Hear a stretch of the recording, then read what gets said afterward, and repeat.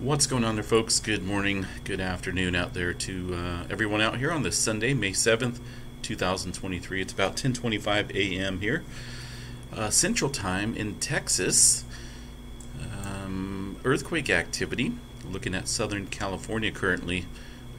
Doesn't look like we've seen too much of in the way of any uptick in swarming overnight.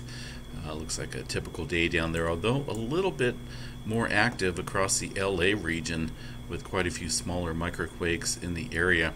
A glance here at the 2.5 map and above will show us if there's any large scale movement going on, which it doesn't look like it. We did have a 2.5 just off the San Andreas Fault there near Pinnacles, which is listed right here, center map near the Diablo Range, about 5.3 kilometers. This earthquake coming in from yesterday. So most of the movement today looks like it's generally light and typical areas. Down here in the swarming region outside of the El Centro area, most of this earthquake activity from yesterday, although we did have a 1.9 a little bit further west here from the swarming area. Total tally of this swarming area, we're going to have to go back last 30 days because it's been over a week since we've had the elevated movement there outside of El Centro.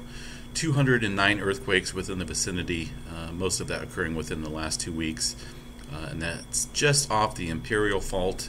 We did have a couple other different swarms up here to the north around the Salton Sea, and also here across the southern end of the San Jacinto Fault Zone. But today it looks like a much quieter scenario. Nothing going on. I find that hard to believe across the Pacific Northwest. Let's see what we got for the tremor map here tonight. Or this morning. 93 epicenters, that's from yesterday. Most of it into Northern California and a little bit up in Oregon as well. It doesn't look like there's too much activity kicking up. Yellowstone National Park, nothing being reported, but let's go check it out for fun. Make sure that there's not anything fishy going on out here. Looks like a little earthquake activity, at least one here in the last couple hours that's centered around the northern section here of the Yellowstone caldera, but overall nothing major going on across that area. Into the Alaska region, some very small microquake activity across the Cook Inlet area and around Anchorage as well. Nothing major going on there today either.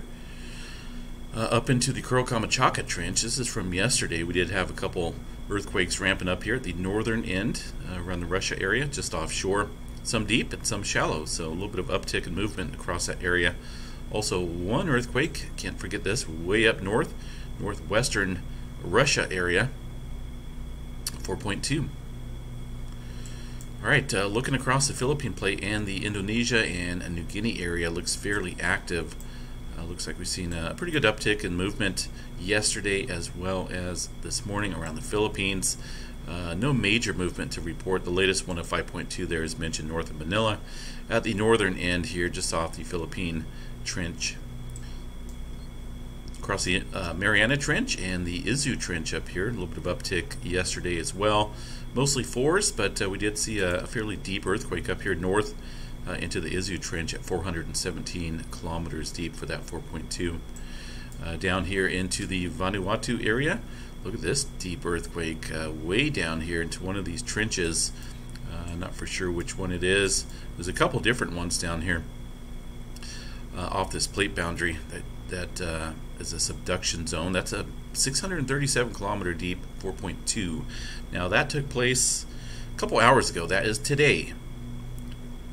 Now with this deeper movement here, we'll have to definitely watch the areas upstream and within this plate boundary here. Solomon Islands area and the Vanuatu area, Port Vila area upstream from this deeper movement.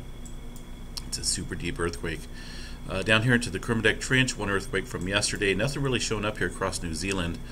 Let's go ahead and check that out real quick here and see what we have. GeoNet servers for the folks in New Zealand. Latest earthquake shows a 2.4 from 2 days ago. That's going to be the week and above.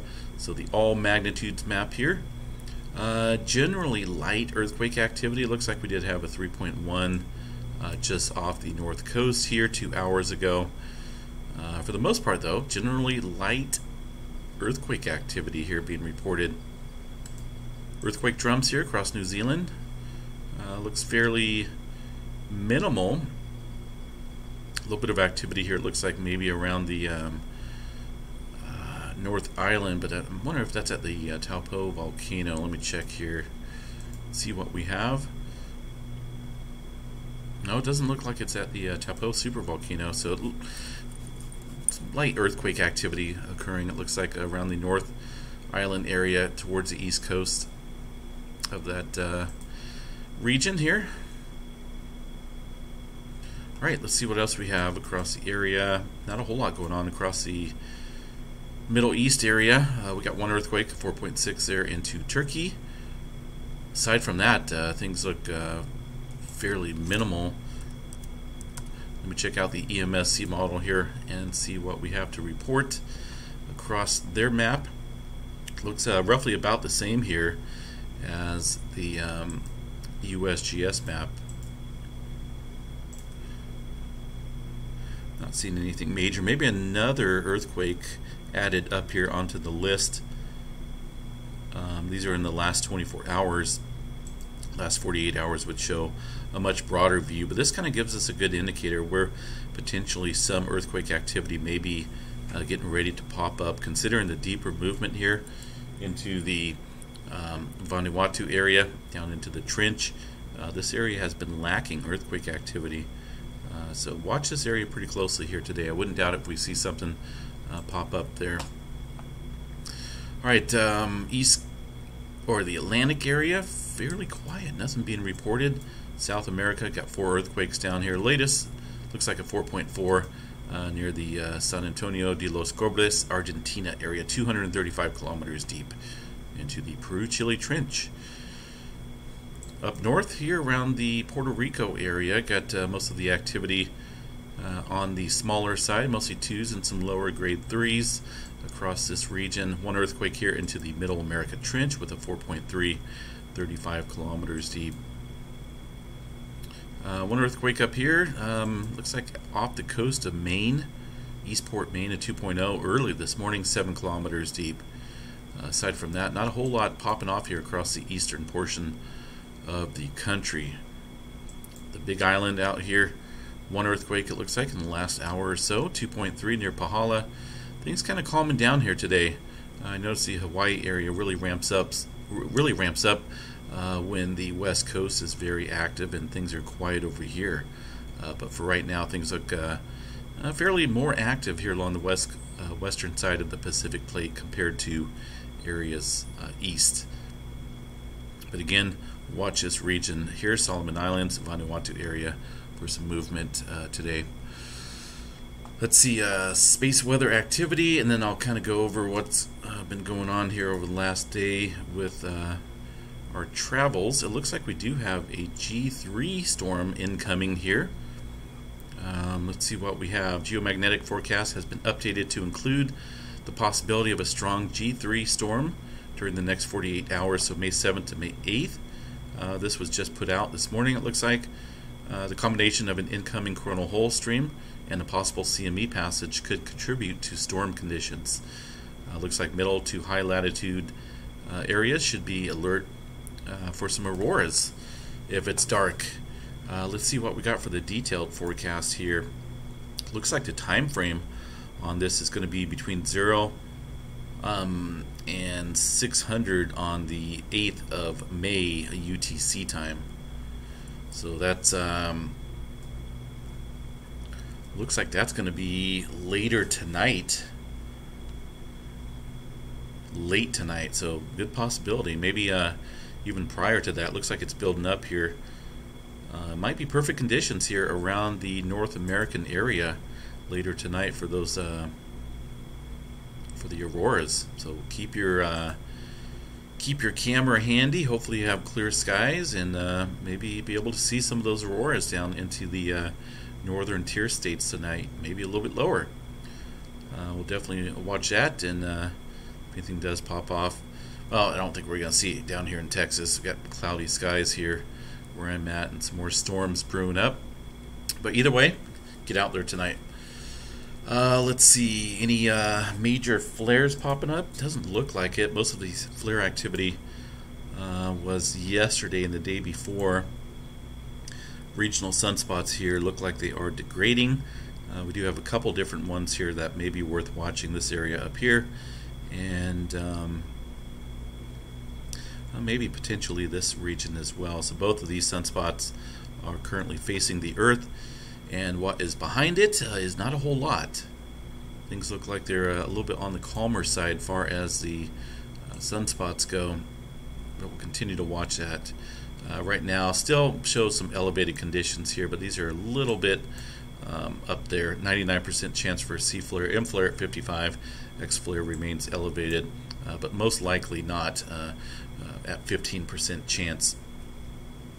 So G2, G3 storming conditions should transfer into the higher category later this evening. Right, weather out here today in Texas. Man, we had a crazy eventful day yesterday with some large hail, very low supercells to the ground, with some very strong inflow and straight line winds coming in. We got caught up in a bunch of hail yesterday, some large hail, probably golf ball, maybe slightly bigger.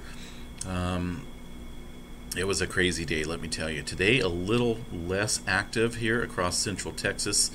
No tornado threat here in Texas area. Most of that's going to be up into the Iowa area, and looks like portions of extreme southeastern Nebraska with a 5% chance.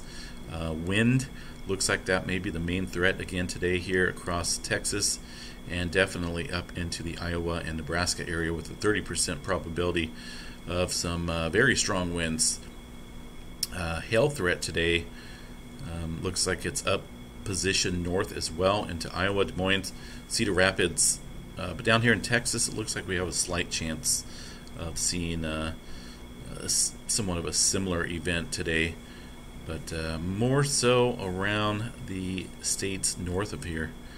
Either way, just still be weather aware. We're going to be out here again today monitoring the weather here across central Texas, and may go live if we have good coverage, but it's a little spotty.